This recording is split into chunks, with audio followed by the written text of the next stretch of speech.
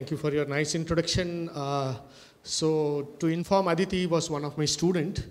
I was teaching her criminology when she was doing for Masters in Forensic. So I'm happy that I can see my student has evolved as HOD of a department. Thank you. So I sincerely take this opportunity to thank the organizers, especially the principal, Vilas Chavan, for inviting me, and Dr. Ranjit Singh for recommending me for this program. And I'm glad to see a lot of young minds here. And these are the people who are going to take the digital forensics and cybercriminology to the next level, because we are now in a different era. This era is marked for digital natives like you people, and we are all digital immigrants. We only have come after internet was arrived. You are all there, but we were only learning now. So you have a big task ahead, and under the leadership of your teachers, you will be evolving in a better places than we were placed earlier. And today I have a specific task to give an orientation on the key theme, that is the new age forensics, especially on digital forensics. So can I see the first slide? Yeah.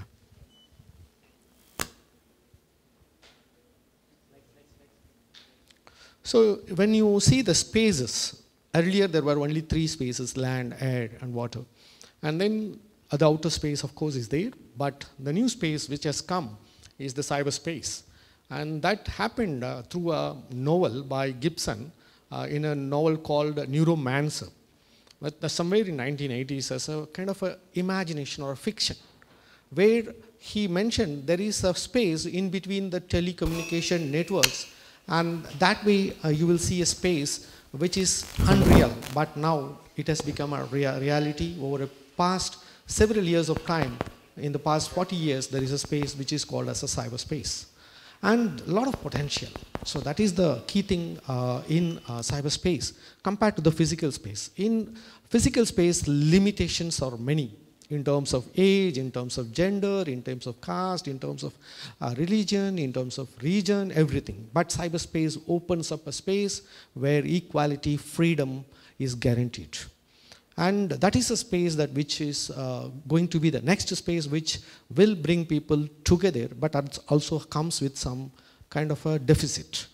While cyberspace increases the people's connectivity, it reduces the connectivity between people who are very near to us. So we are able to connect with far people, but we are not able to connect with our own people. So nowadays in each house, everybody has a cell phone. You can find that father is having, mother is having, children are having, and everybody is speaking with somebody other than their parents, their children, and that makes them little bit outside the framework, and they are no more closer than the previous times. And that is little bit danger, of course. So that has its positivity and negativity. And also the key element of anonymity. Anonymity is something that which we want, which gives us privacy, because we do not want to expose everything to others. And that cyberspace gives that. But that's the anonymity also creates a space where you will see that offenders utilize that and misuse that. And new forms of crime have emerged over the period of 20 years, which was not there earlier. And then some people group it with conventional things, like crime with cyber crimes, which we will discuss later. So I would request for the next slide. So before going into the key program, key study, I am always interested in the history, and history is very fascinating. And history doesn't mean only the history of Rajas and others. Everything has a history. So today, when you are organizing this first national conference, it is a history after some days that you will remember that this institution has come with a new idea which is very new in this area. And you see that the internet growth potential is greater. The next slide, please. That it came somewhere 40, 50 years back by the Americans, and especially these were between only the defense people, and the transfer happened between some net called ARPANET. But later, professors were utilizing it from Harvard University and other Pennsylvania University to transfer themselves some emails. And slowly, slowly, the development happened that it came to public. So when Sir Tim Berners-Lee of the UK, he discovered something called as, invented something called as WWW, which is World Wide Web. When World Wide Web came into picture, then the access came to the public. Then after that, you will see that earlier times coding and other things make the screen very black, that we have to give some instructions. But now the technology have gone with a graphical user interface that people started using it, and now the technology has become a normality. That means that everybody knows how to use. So earlier times you'll see that there's needs of a knowledge. For example, using a Microsoft 95 or something older versions, you need certain knowledge. Now you can use MS Office without any big knowledge. The same goes with the internet and others. The next slide, please. And the biggest thing that arrived in 2000, after all you people are born, is the social media. So what makes social media so different is that it is the tool in the hands of the people. Earlier, media means it is governed by certain group of people sitting at the top, right? So electronic media is something that which is given to you in the hands. Whereas the media earlier time is a print media, or any visual media is by rich people, is by upper class, is by others, which is not accessible to others. And also, whatever knowledge they are giving is what the knowledge we need to consume. So if somebody is writing in Hindu, we have to read, and then we think that is correct. Or somebody is writing in Times of India, or Indian Express, or any NDTV or others. But then, 2004, a person named Mark Zuckerberg came into picture, and he brought in something called Facebook. And Facebook is not new, where the earlier times Orkut social media software was there, and people were using that. But not that powerful, but Facebook may become more powerful because it gives the power to the hands of normal people. So there was a change in the media. The media is that people owned media and the content. But in social media, they only owned the media, but not the content. So in Facebook, what we are doing, we are the content provider. We are providing content, whereas Mark Zuckerberg is providing only a platform. That means this hall is provided by the university or the institute, but the content is provided by me. Now I am presenting to you. That is what Facebook is. Same thing, that every millions of individuals now come into Facebook and make their comments, their everything. So slowly you will see that the thing moved, and Google came into picture in '98 itself.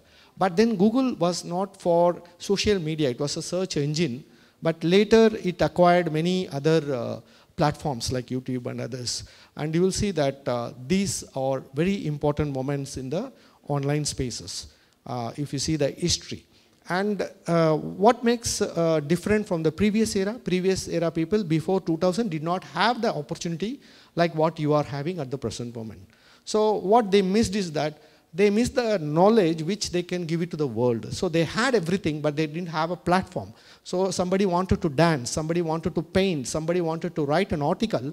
They had the potential, but they don't have a platform. But you got the potential and also the platform, where nobody can stop a person to do certain things. Earlier, people will stop you on many accounts. So I would see that this is a revolution, and this revolution I would even equate Mark Zuckerberg and people like Sergey Brin, Larry Page, who founded Google, to the great Ambedkar or Periyar, other equal people who spoke on feminism and equality and freedom. So such a thing have arrived within the space which we are enjoying now. Next.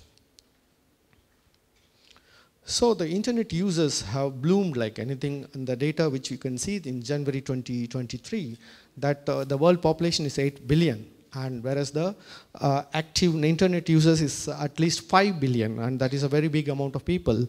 And you can see that 4.76 billion population are into social media. So, and mobile phone users are 5.44, so that is equal the same amount. And you can see this difference is also very large during this period compared to the 20 years back. So 20 years back, even if there is a cell phone, that is not a smart cell phone, but that is a cell phone which we can only call people, but that was very costly also at the time. Now the cost has become very less. You will see that the more number of people are using, the cost is very less. It's a very simple mathematics. So in the US, less number of people are there compared to the Indian population. That means the internet cost is very high in the US and other places.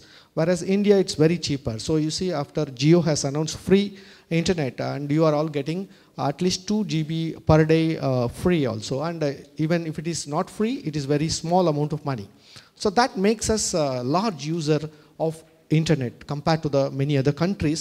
But what for we are using, what for others are using, that matters a big thing. Next. And you can see that the internet users go on with various things, like the percentage of the population is 64%, and average time spent is 6 hours. So the overall average is 5.5 hours anybody is using internet. So the morning you are waking up with the internet, and sleeping, you are going to sleep with the internet. So that means what? The internet is continuously governing your life. The internet is going to determine your decisions. Anything you want to know, that immediately you Google, or now you go to ChatGPT and ask, what is this? So it's becoming very, very simple thing. The knowledge is there. But the problem here is that internet is a vast ocean. So we should know what to take from internet. That is very, very important. Even though users are there, but how the users are using, that we can see in the next slide. Next. And you can see that the internet adoption, at least an average of certain countries, you will see worldwide, 64.4 adoption is there. But the more countries are, of course, in the Western nations, but India is also coming into the average picture. Next. And the adoption you can see in this map, where the USA has a large number of adoption, 6.7%, and then there are other people who are using 6.8% in Southern America. Of course, Indian region, Southern Asia is combinedly 18.5% is very high. That means all the South Asian nations like India, Pakistan, Bangladesh, and Afghanistan and Sri Lanka, Bhutan, Nepal also. So that makes a little bit very stronger. But again, the nations are not that powerful compared to the nations which are like USA or Singapore. Next. This is older data, of course. You can see that the internet speed was somewhere in 2014. The maximum speed was 60 Mbps. Can anyone say the current Mbps you are using in this institution? How many Mbps? 200 Mbps. Okay, so minimum 200 Mbps somebody is using. I'm using a service which is 300 Mbps, but I'm seeing that there are even higher Mbps, like 400 and 500. So what makes speed important? The speed is important because of the data retrieval. So earlier, when I was doing research somewhere in 90s, we have to wait 1 hour to get certain data. So it takes a longer time for a page to refresh even. So we have to patiently wait. But now within 2-3 seconds, even a full movie of 2 GB is getting downloaded, and that gives us a bigger power. So more speed, more power. Next.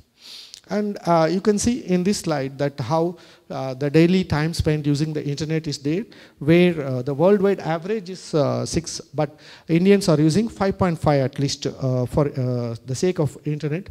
The next one. And mostly what we are using. So the top is chat and messaging. So chat and messaging becomes a very, very key thing that you connect with people.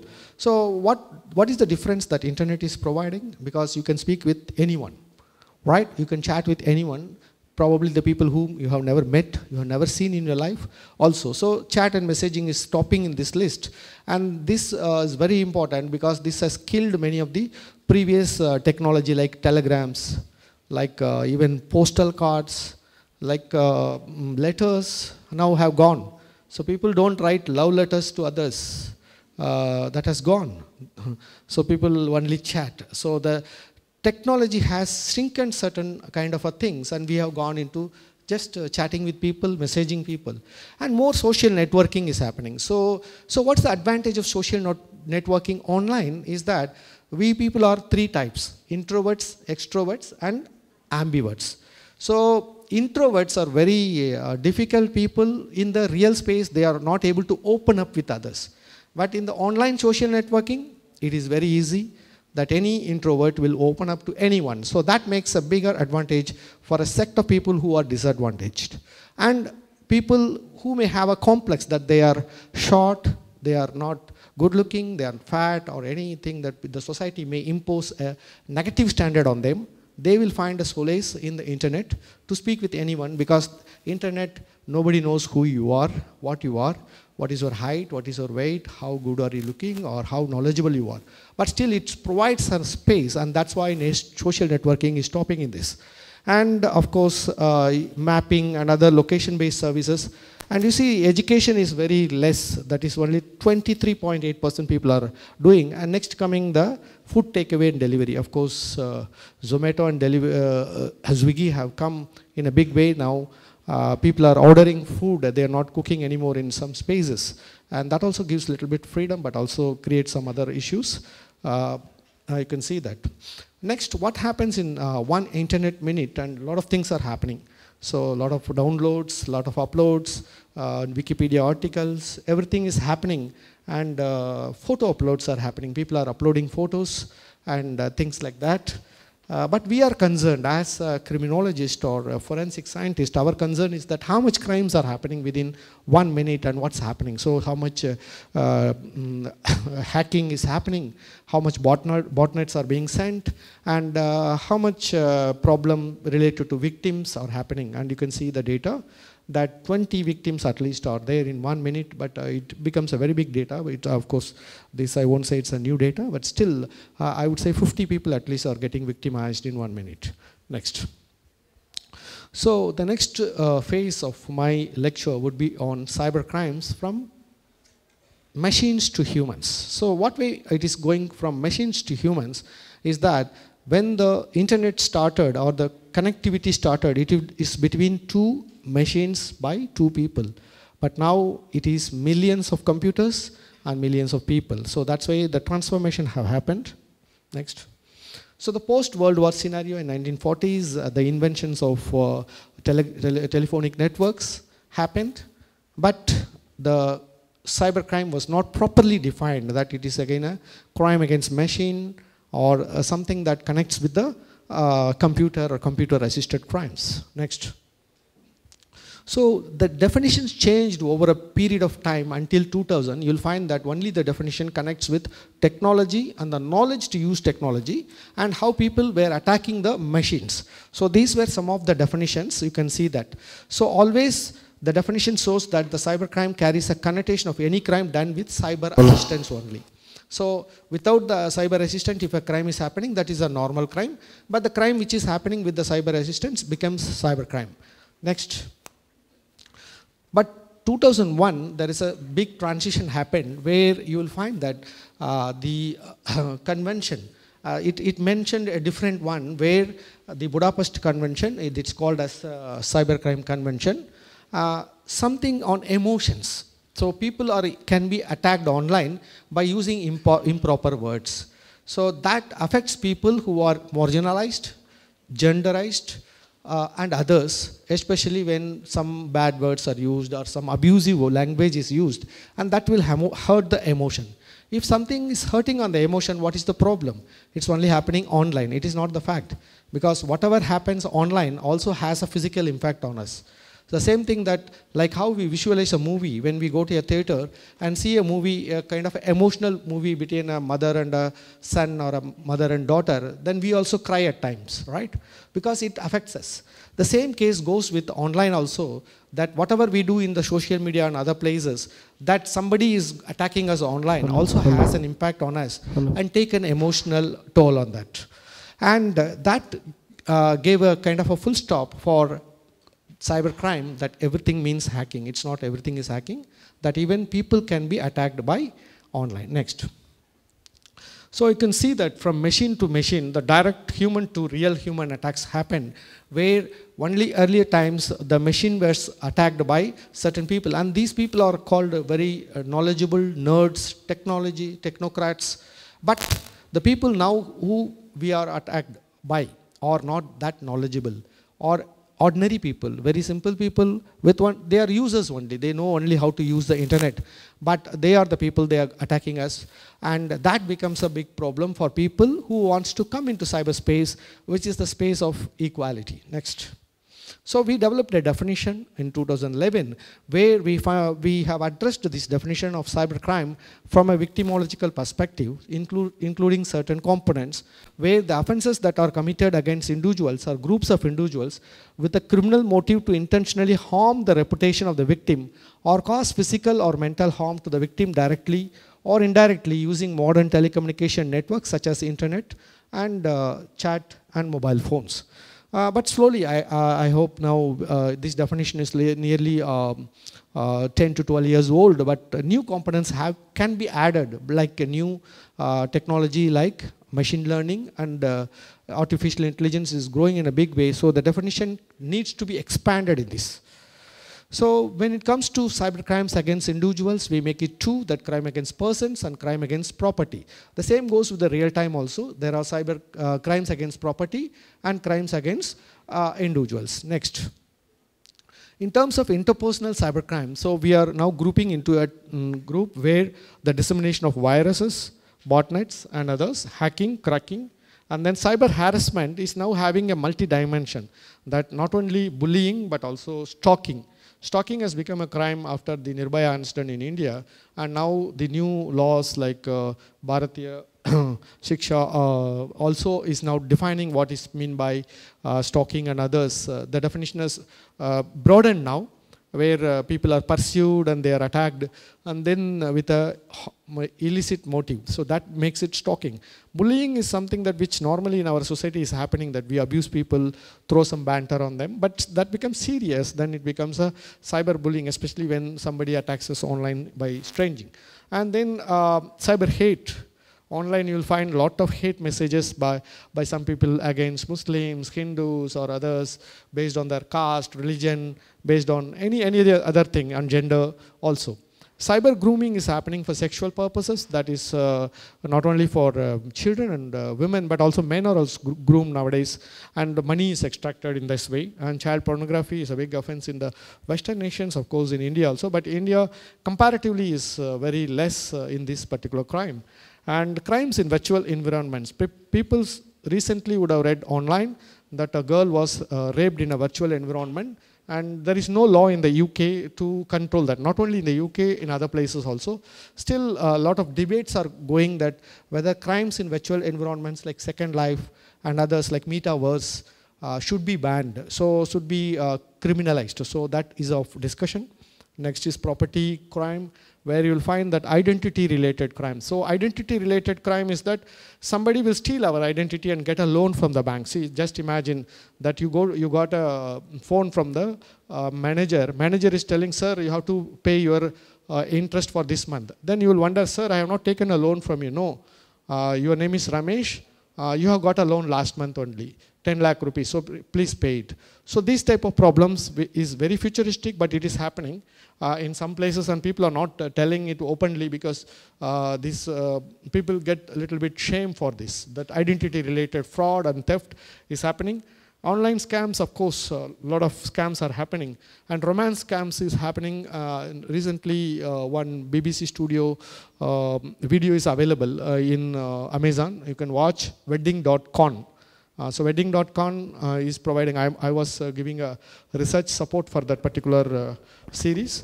Wedding.con is to showing how women are lured into the matrimonial sites and how they are extracted money. So a lot of women, especially women who are widowed, who are divorced, are a victim of lakhs and lakhs of rupees. So that is a big thing. You can see that how this is happening. And phishing, you know that some false website will come and take our information. That is there, and content theft is also there. Some are grouped as victimless crime because the victim himself or herself contribute to the crime, especially sexting, revenge porn, sextortion. So sexting, you know, sending our body parts to people knowingly or unknowingly to others. That is a sexting, combination of sex and texting. And sextortion is something that happens after somebody owns our images, and they will try to extract money. If you don't give the money, we will share the picture to others. And of course, online gambling is a big thing now. Many of the states are trying to stop this online gambling. But still problem is there. Some people are committing suicide because they are losing money also. Next. So in this regard, I find that in 2007, the cyber security and cyber forensics developed a little bit. But I find that there is no study to understand cyber crimes from a social science perspective. Next. So I developed a new discipline, which I'll come to. So you can see that cybercrime, people are not grouping into a new crime. So it is not a new crime because some people are thinking it's old wine in new bottles, old wine in bottles of varying shape, new wine in no bottles. Next.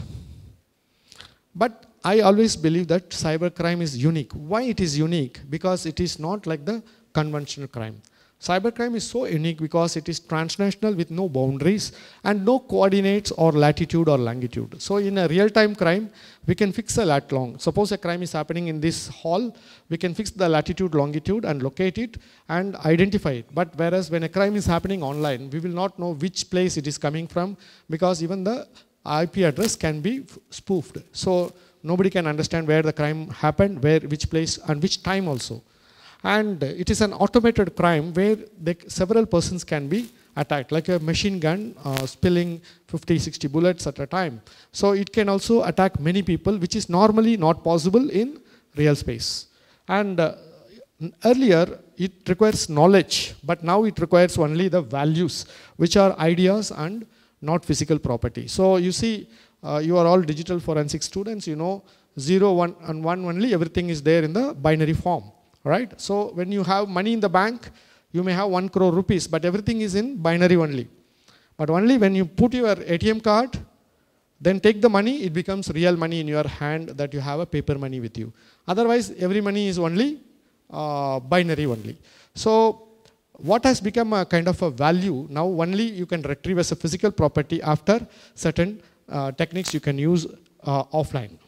So cybercriminology is a discipline which I found in 2007, and I made it a definition, the study of causation of crimes online and its impact in the physical space. So that is the definition. And I launched a journal also to propagate this particular discipline, and it is now more than 15 years of existence. Next. And it's a combination of many disciplines. Cybercriminology is not one discipline, that it will have a combination of criminology, victimology, sociology, and of course internet sciences also is a part of that. So 2 reasons. One, it should not be merged with cyber forensics and also cybersecurity. These are the 2 reasons which I have vowed. And now cybercriminology is a discipline which is offered in many of the American universities in the syllabus, and it is growing now. And I wish Aditya College also will take up a course on cybercriminology, so that can be appended with your existing cyber science programs. Next. So I developed a theory also, and this theory is called space transition theory. Probably people can go to the internet and check with it, where the idea is very simple. When you move from one space to another, you are not the same person. That is the simple idea. So you can connect with any idea. Like suppose you are sitting here as a person, you are a different person, but when you go to your house, you are a different person. The same idea is the same, where you can be a different person when you are online and you are not the same person. So there you can do the confirming and non-confirming also. Next. So they have 7 postulates, but I'm not going to explain everything in detail of want of time. I'll be going to the crux. So first postulate, persons with repressed criminal behavior have a propensity to commit crime in cyberspace, which otherwise they would not commit in physical, due to their status and position. So people may have a repressed criminal behavior because every one of us are violators of some rules and norms. So you see, in your childhood, always we tend to violate norms and rules of the parents. But our parents controlled us, shaped us, so that we are now a conforming person. If they allowed us, we would have become an offender, or a criminal. So that's the very nature, because human nature is to violate norms and rules. So we do not want to be arrested. We do not want to be under the control of somebody or some rules. So that way, cyberspace gives us an opportunity to unleash our hidden behavior. Next. So this work is cited more than 200 times now, and it is considered as a popular theory, but it has to grow a long way. I'm waiting for that. So maybe in another 20 years, this will become a popular theory. Next. So in terms of theory, I always think that it should become practical. So how it becomes practical, I started a online counseling center called as Center for Cyber Victim Counseling in 2009. It is available, you can visit cybervictims.org. And we have counseled more than 5,000 people in the past 10 to 12 years who were victims of cybercrime. So that is one of our great achievement. And any person who are victims of cybercrime can come to our website, log in, just submit your query anonymously, and they will get response. And they will get psychological support, they will get police support, they will get also technological support.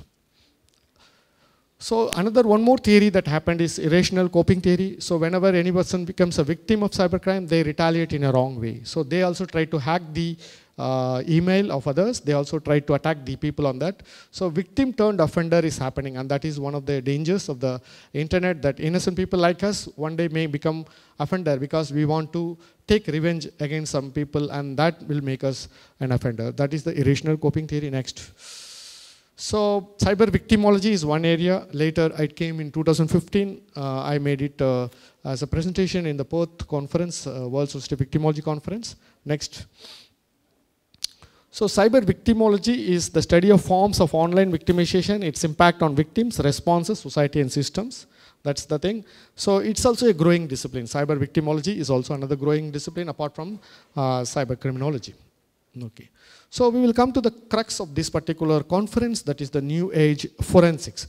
So why I started with the cyber crime and then came to forensics is that because forensics comes after the crime is committed. Okay.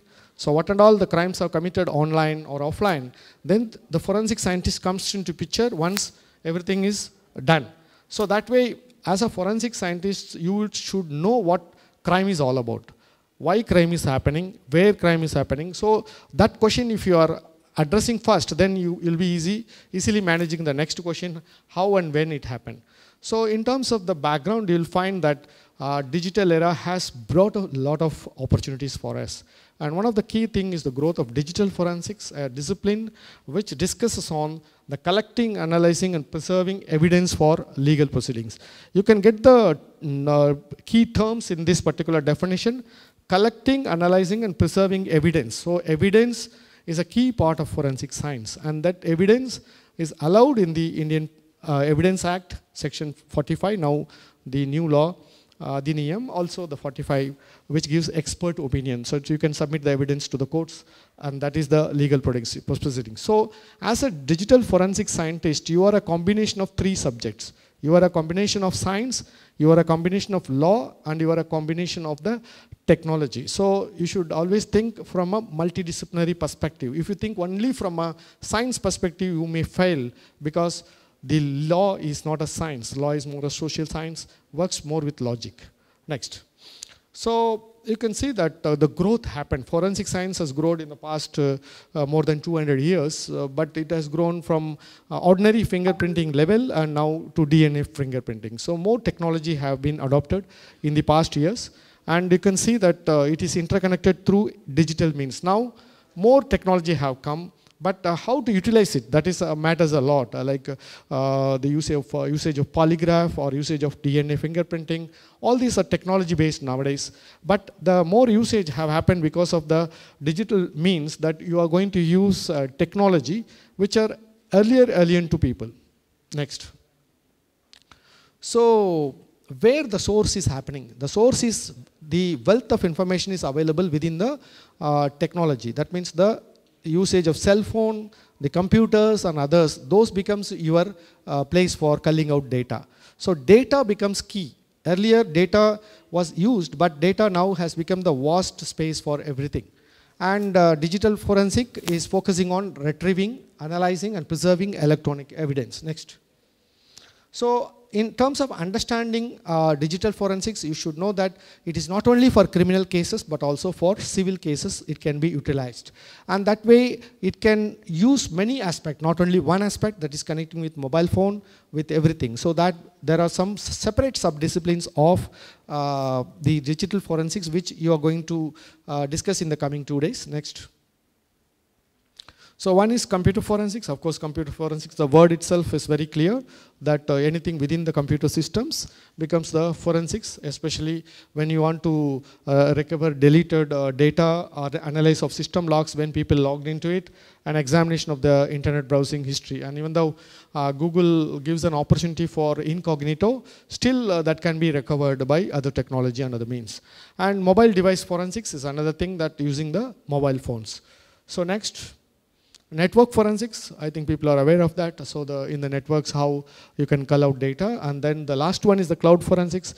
I think the four themes of this particular conference also connects with computer forensics, mobile forensics, and then network, and also cloud forensics. Next.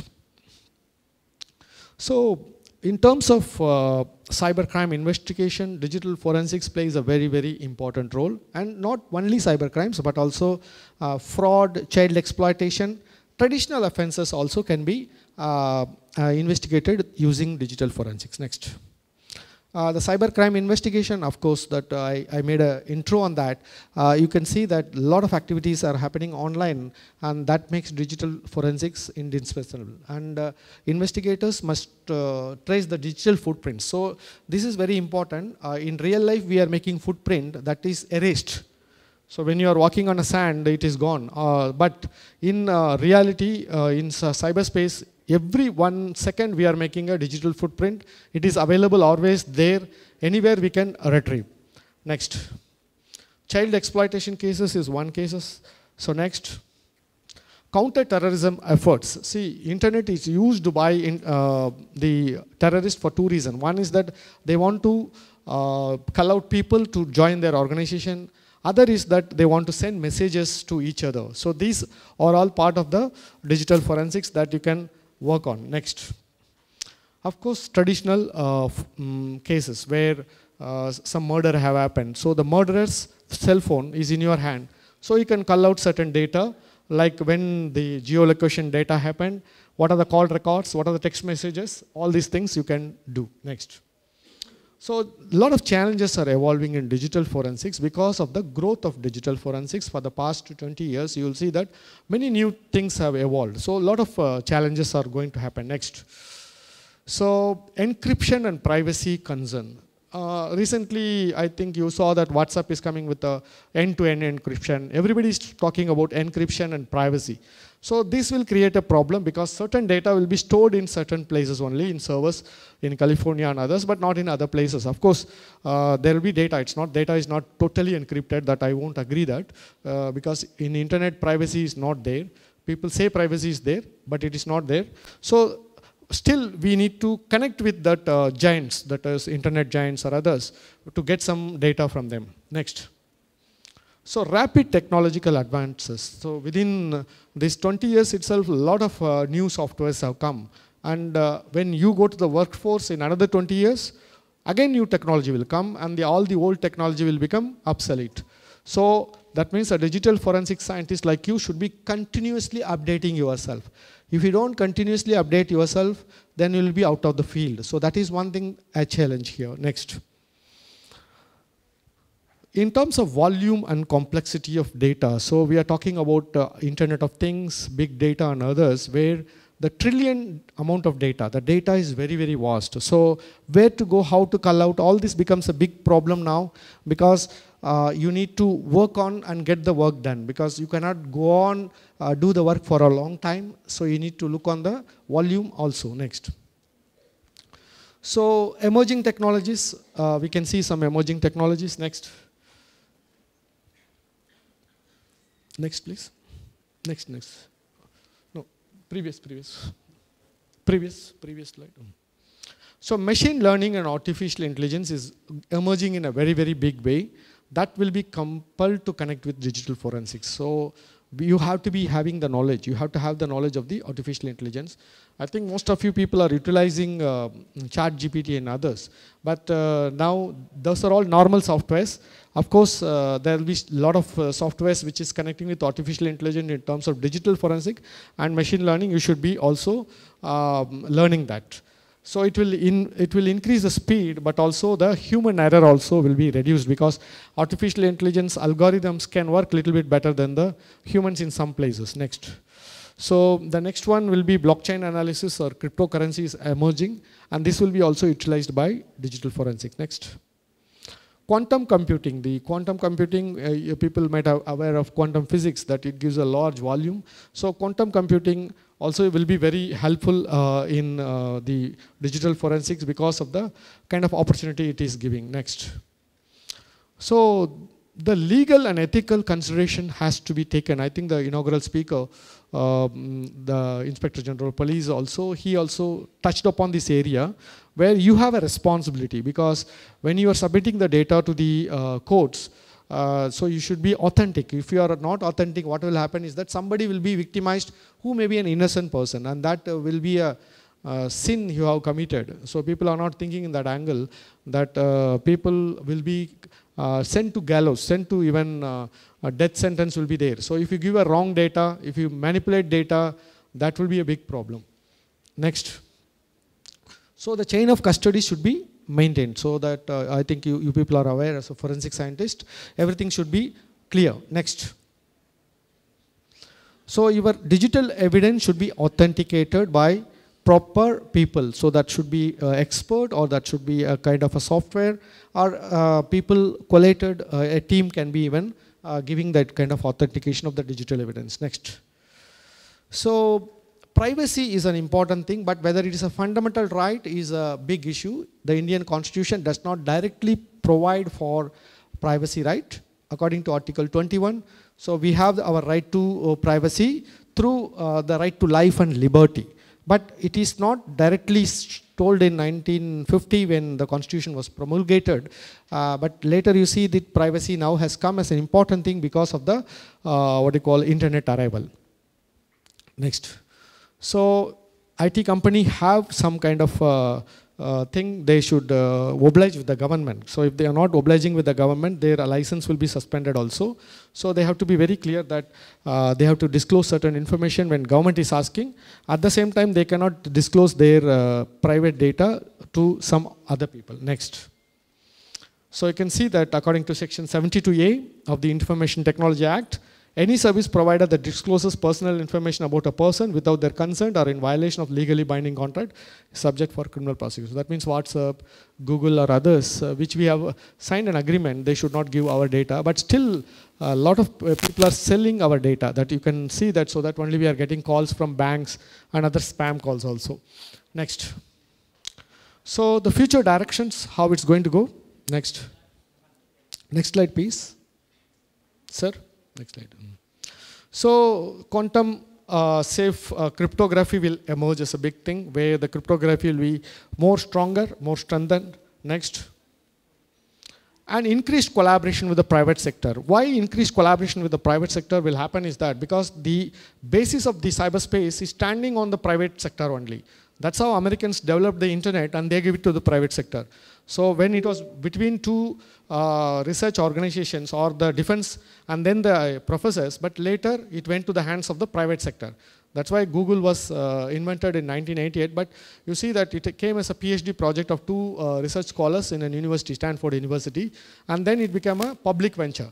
So that's why you can see that you need to collaborate with many agencies in the private sector. Next.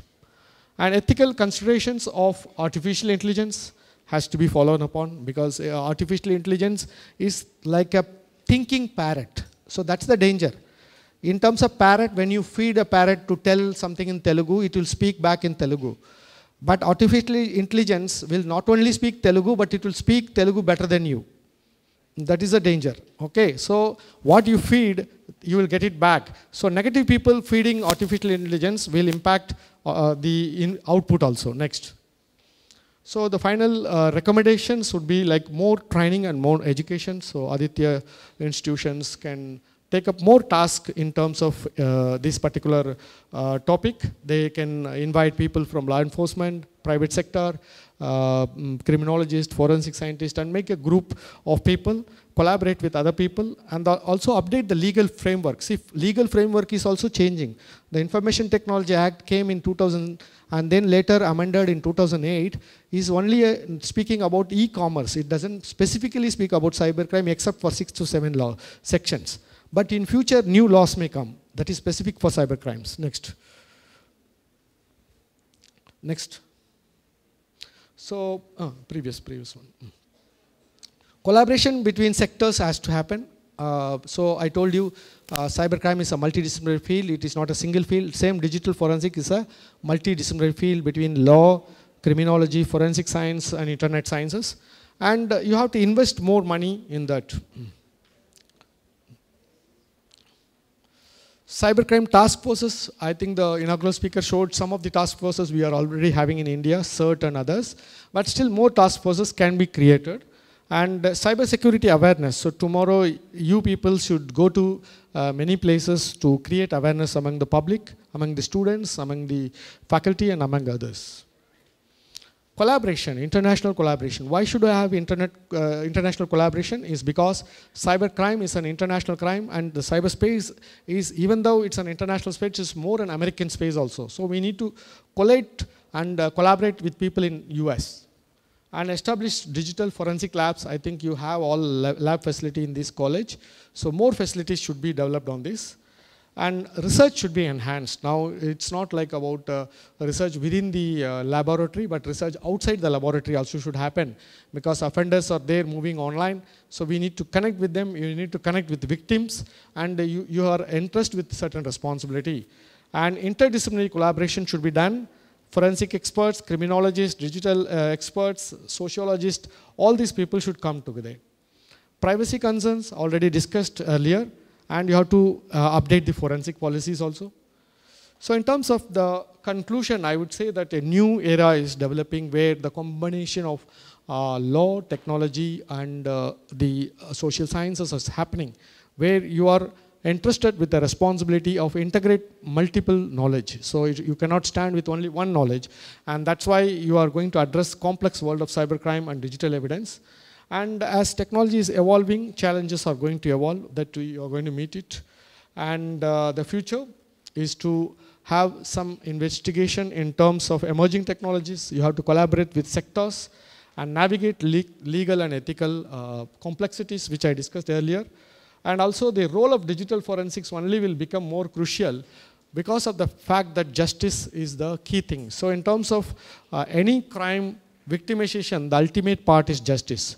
So justice will not be handed to anybody just like that. So justice means it can be either in a form of punishment or in form of some other thing, but that justice rendered by the judiciary, you as digital forensic scientist will have a great role to play. And with this, I thank the organizers once again, and thank you.